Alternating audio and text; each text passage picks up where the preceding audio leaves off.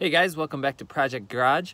This is gonna be a real quick video. I'm gonna show you the best way on a Jeep Wrangler, how to hook up some LED lights for your interior. So we're just gonna use this pry tool here. It's a fender pry tool. You could use a flathead screwdriver. It's real simple.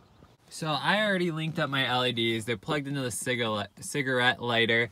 I got a bar under the seat here, under that seat, under the dash. So I already linked everything up. And the reason I'm sitting in the back seat here, so we're gonna hardwire these in.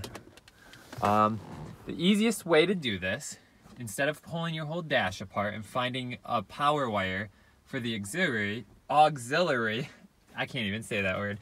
We're gonna take our pry tool and look right here, you just pop this off and bam, right here, there is a wire. This is on a 2016 Jeep Wrangler Unlimited.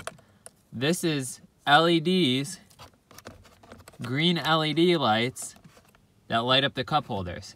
So you could just, what we're gonna do is we're gonna untangle this first.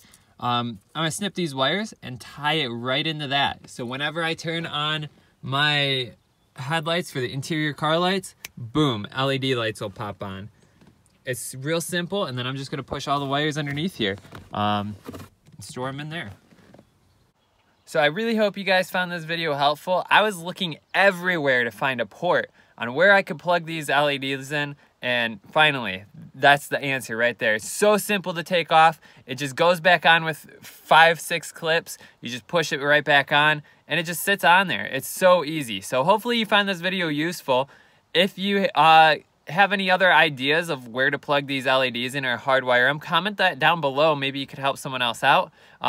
Anything else you guys want to see or any tips or tricks, make sure you comment those down below as well. And thank you so much for watching. If you found this video helpful, subscribe for more videos and stay tuned.